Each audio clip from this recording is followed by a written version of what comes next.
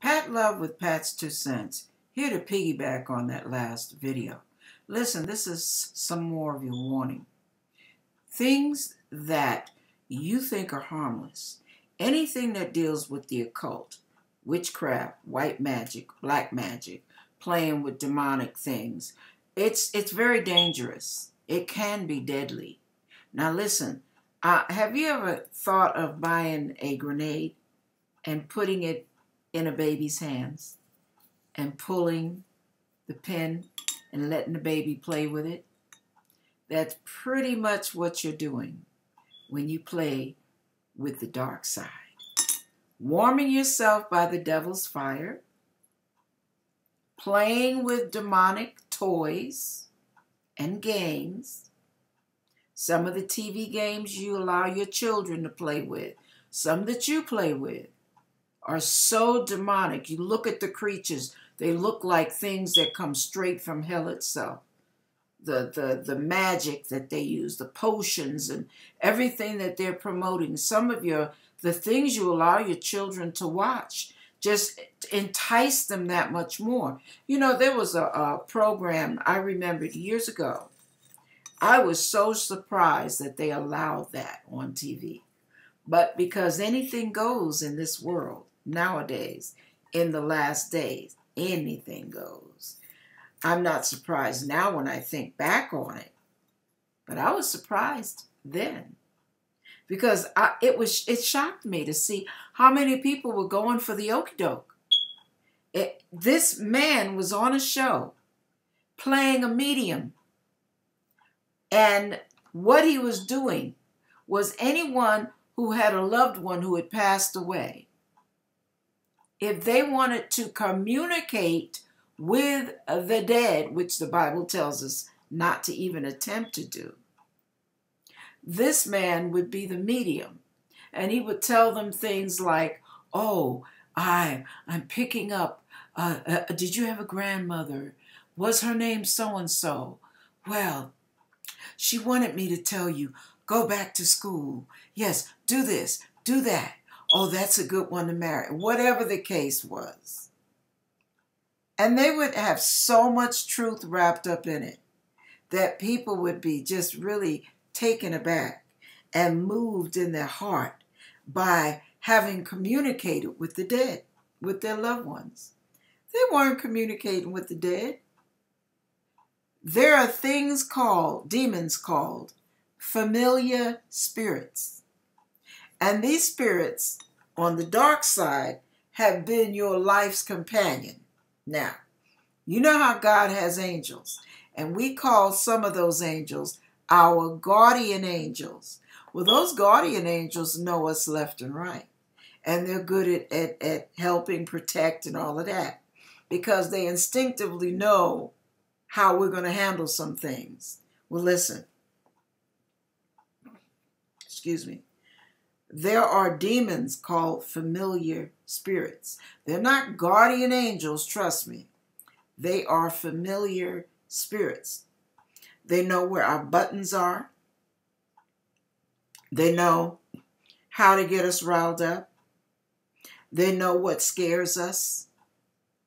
They know what paralyzes us. They know what kind of people we're attracted to, the things we like, the people we like, the things that pull on our heartstrings. They know what our insecurities are. Now, it's not that they're psychic. We verbalized it. We have responded in certain ways. Yeah, they know what's up. But we don't. So when they have walked with you all these years, they know who your grandmother is. They know what her name is. They know what your grandfather looks like. They know what your child that passed away looks like. I mean, they know these things because they have been with you from the very beginning of your life, because they were assigned to tear your life down.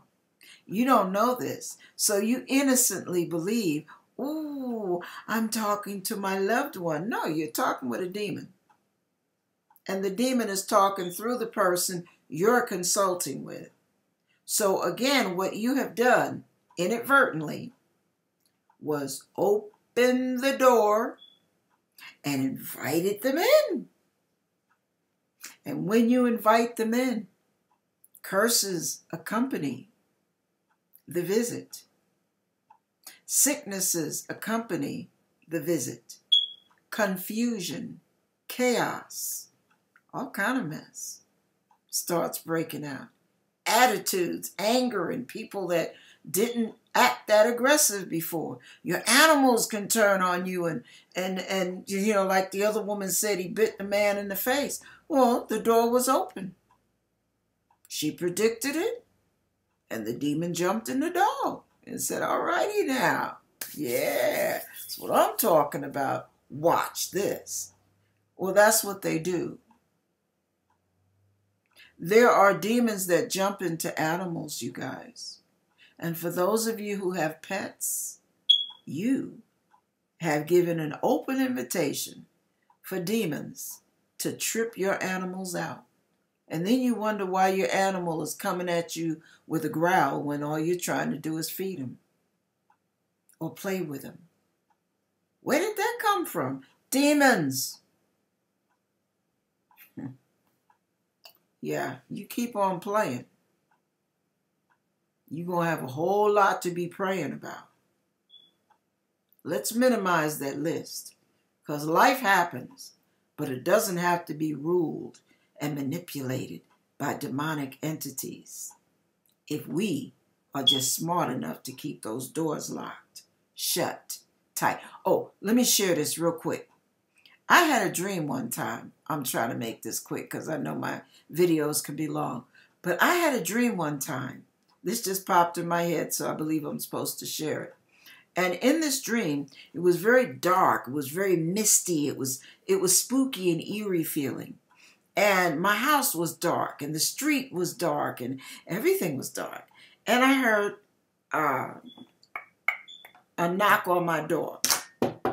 Okay. And I was like, ooh, who's that? And I heard a voice quietly say, don't open the door. I say to you, don't open the door. But me, with my hard-headed self, like some of you, well, I was nosy. And I presumptuously opened that door, presuming that because I had Jesus on my side, nothing could hurt me. You hear me? But there are times when God gives you a warning. That means it can hurt you if you allow it. And you're not to give it any foothold, any whatsoever. Well, I gave it a foothold because dum-diddy-dum-dum opened the door, saying to myself, well, it can't hurt me because I got Jesus. Yeah. When I opened the door, guess what was on the other side? It was all foggy outside and dark, very dark night. It was a female figure with a burlap face, no features, and strings like yarn for hair. And it had a black suit, black blazer, and it reached and grabbed my hand. And it grabbed both my arms. You know, I couldn't cut loose. I could not break loose from that thing until I hollered, let go of me. I rebuke you in the name of Jesus. Poof, I woke right up. Now, I say that to tell you, God knows when there's pending danger. And if he says don't, baby, you better not. Who knows what I could have opened the door to? Thank God for the name of Jesus. Thank God for a mind, the presence of mind, to use the name of Jesus to get rid of that thing. But I wouldn't have had to go through that had I simply obeyed in the first place. Trust and obey. There's no better way to be happy in Jesus but to trust and obey.